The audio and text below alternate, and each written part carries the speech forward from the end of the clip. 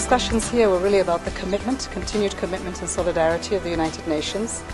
towards the development path of Tanzania. Those that focus on women, on the economy, on education, on maternal and child health, on governance, all those issues that we have been long with Tanzania, but we continue to look at the scale and the depth at which